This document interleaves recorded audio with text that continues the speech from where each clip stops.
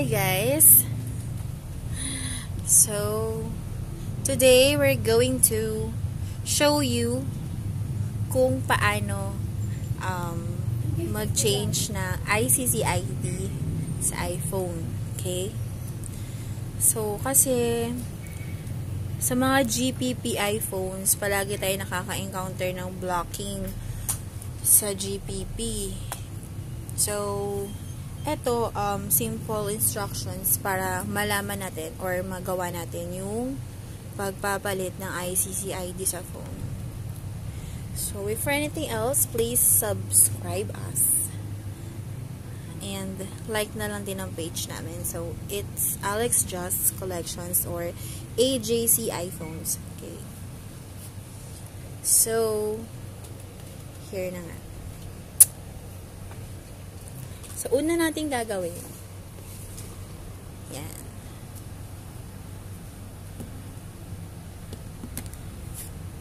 Simple dial lang itong itatype natin.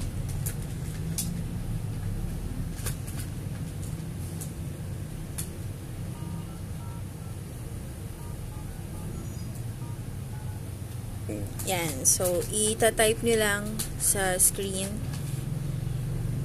Yan, 5005-767299. So, after yan, diretso na siya sa ICCID. Kapag naka-off na yung phone nyo, or naka-ano na, pwedeng natin gawin, kunyari, i-emergency call mo i-emergency call mo siya. So, yung madali lang naman yung kapag naka-activation code na siya. Basta yan pa rin ang idadayan. Okay, copy guys.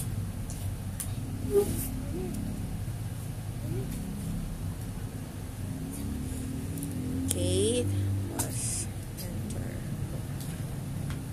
So, magta-try tayo ng code, GPP code.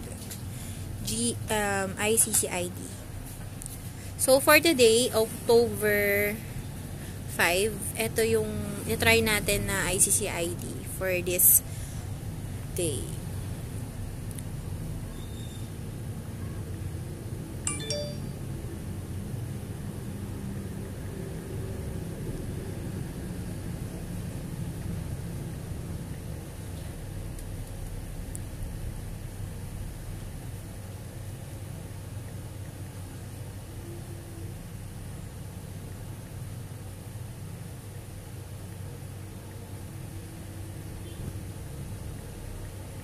Okay, ito yung itatry natin.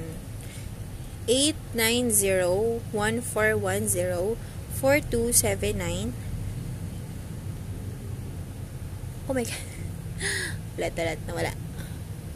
Okay,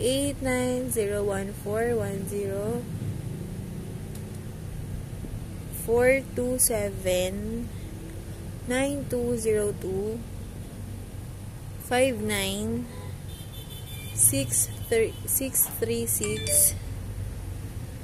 6367. Okay, try natin siya.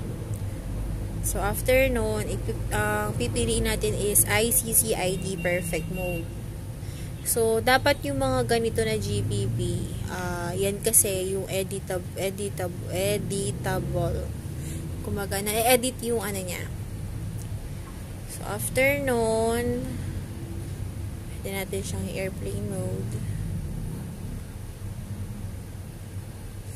Or airplane mode, pwede na rin. Or pwede din natin siyang on-off.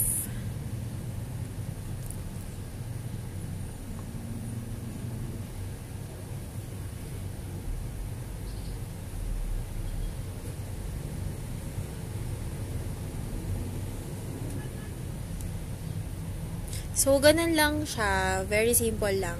Tapos, on-off lang. Then, yung mare-refresh na yung phone.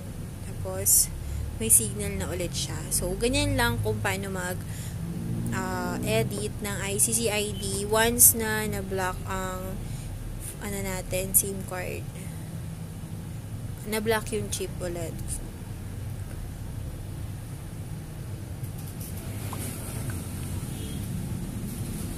Okay, so may signal pa rin siya. So, meaning working ang ating ICCID. Okay guys, so that's the end of our video. Thank you for watching.